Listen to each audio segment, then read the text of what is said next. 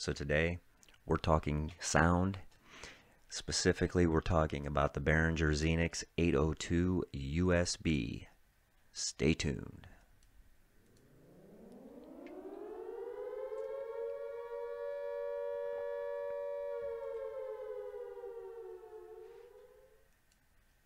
And here we are. We're back. We're talking about budget studio equipment, the stuff that I'm using in particular, and we're going to discuss this little gem today, the XENYX Q802 USB by Behringer. And I've been using it now for a few weeks, and I'm more than happy with the capabilities of the mixing board and what it can do. I want to start off this video. There's multiple videos about this mixing board. There's a part in this video that is very unique to mine. I want you to stay tuned for that. Let's talk about some of the pros. The preamps on this thing are very, very clean. Very little hiss or overhead. And even if you have preamps that do have a little, by the time you upload a video to YouTube or other places, it's kind of tough to tell if you're getting any noise from the preamps. But once you use this and you use it on this side of the screen, excuse me, when they say clean preamps, you'll be able to tell exactly what they're talking about, and these are clean. And for sub $100, I mean, you can't beat it.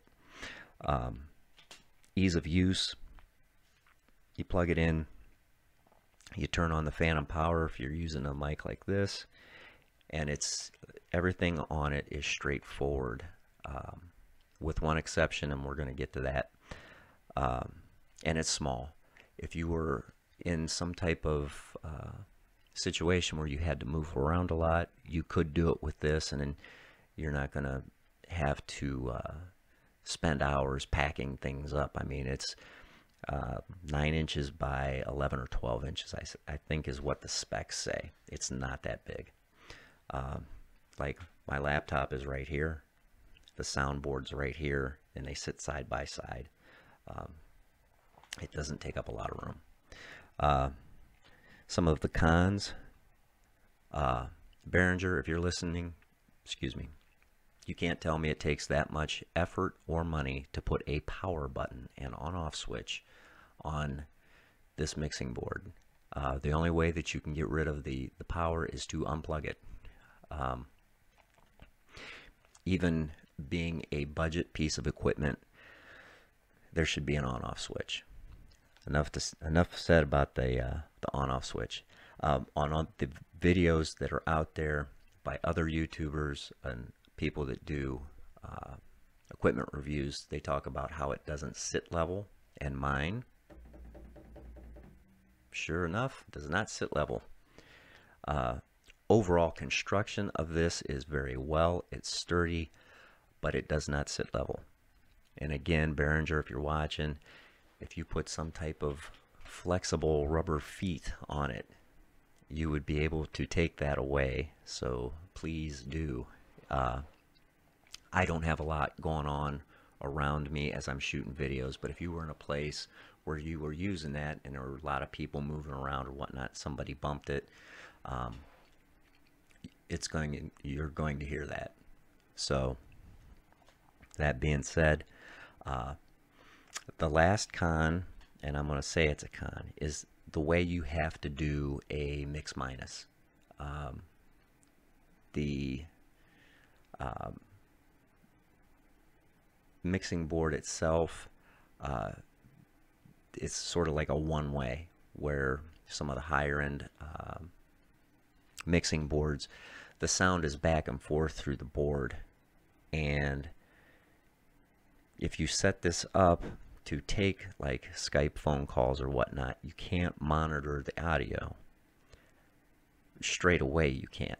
But there's a hack, or like a workaround. You hate to call it a hack, that Ray Ortega does, And if you watch his videos, I highly recommend this solution, because there are others out there, and if you try some of the other ways, you're going to get some crazy feedback sometimes through your headphones. And in lieu of saving the mixing board and your hearing, I would stick with the way that Ray Ortega does it. I'm just saying. But it can be worked around. So the last thing I want to touch on is the phantom power button. If you watch a lot of the other videos, they'll talk about how you turn the phantom power on, the light lights up that you got the 48 volts, but then when you turn it off, the light stays on. You can't get it to shut off. And that's kind of true. And here's what I want to show you. If you look at this clip, it's off. I turn the phantom power on. It says it's lit up, 48 volts. I turn it off, and it stays on. But now, continue watching. And I learned this because I was messing with it.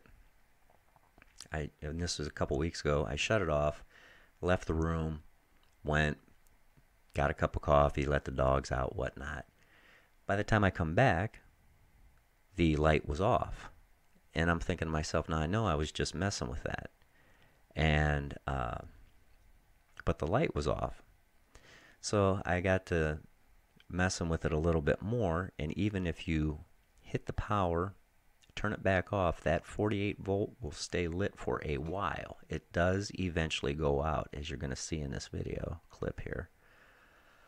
Even if you unplug it, the main power light will go out, but that plus 48 volt, you can see it's starting to get dim now, will continue to stay lit until whatever has to power up in there discharges.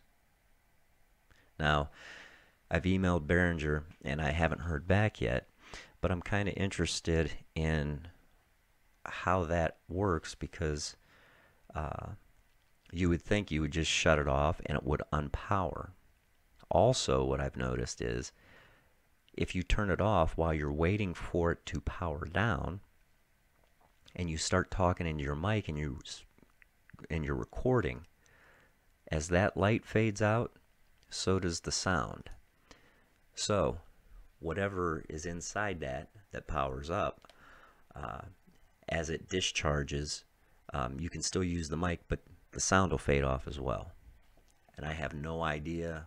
I don't know that much about electronics to tell you the why, but when they say that the power button doesn't go off, it will eventually. Like I said, I don't know how all that works, but that power button, when you press it, it will shut off eventually. So, but that's what I know so far. Anyway, that's it. That's my review of the 802 USB. I'm going to give it an 8.5 out of 10.